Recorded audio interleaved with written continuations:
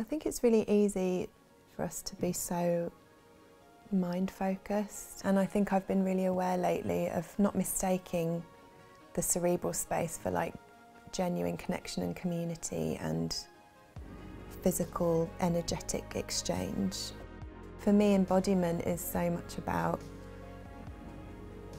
playing in the garden with Delphi, my daughter, you know, like just holding her little chubby hands and like seeing her pick up woodlice. And you know, I feel in my body when I'm spending quality present time with her or with somebody I love or a friend, or I feel embodied when I'm creating this show, I'm dancing and I'm using these physical landscapes to tell stories. And I think you can easily get into burnout and adrenal, you know, madness when you're singing and performing on stage. So for me, this show especially has been a real exercise in like managing embodiment in a healthy way, through using the dance and the performance to teach myself that I can't be everything all the time.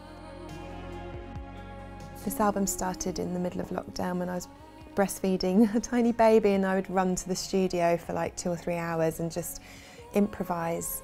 So there's definitely a spontaneity and a sort of a meditative quality to the music, because it was just my emotion coming through into my hands and out through the musical instruments I chose that day, or whatever I was feeling that day. So there wasn't much preconception. We're touching on the new record in this live show at the Southbank. The album's called The Dream of Delphi, and it's about the conception and growing and birthing of this human being onto planet Earth, and sort of the cosmic resonance of that, and the deep animalistic raw aspects of giving birth and being a mother. And I'm sort of bowing at the feet of this miraculous event.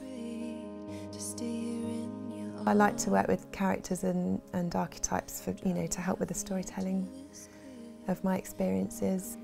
So the Mother Witch is going to be presented at this show, and it's been so nice because I'm embodying that character by using a lot more dance and physical movement than I have before. So I've been working with a choreographer to translate these sort of a combination of like quite raw, protective, ritualistic moves and feelings with sort of domestic, folding the laundry, rocking the baby, like all these sort of domestic movements, and you know, all these things that my body has gone through in the last few years. It's definitely changed my relationship with my body, and therefore my relationship to movement and performance. And the dance aspect, I think, is really liberating and exciting. I feel really different and kind of I'm standing differently in myself, and therefore like inhabiting that character in this show, it feels like a whole new dimension that I haven't explored, and I'm kind of surprised I haven't as much in the past, but it sort of feels like the right time. It's exciting to be moving into that.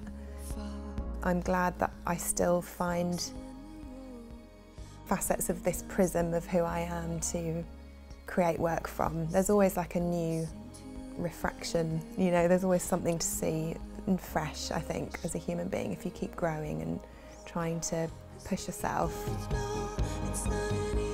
I'm obsessed with Christine and the Queens, and Chris, I think, is such a phenomenal performer. And so I was really thrilled to be invited by Chris, because I think there's this theme of embodiment and your physical body and your relationship to that, and how that helps you express in the world. And I just think Chris has taken such a graceful journey around all of those things and just been such a beautiful example of an embodied performer.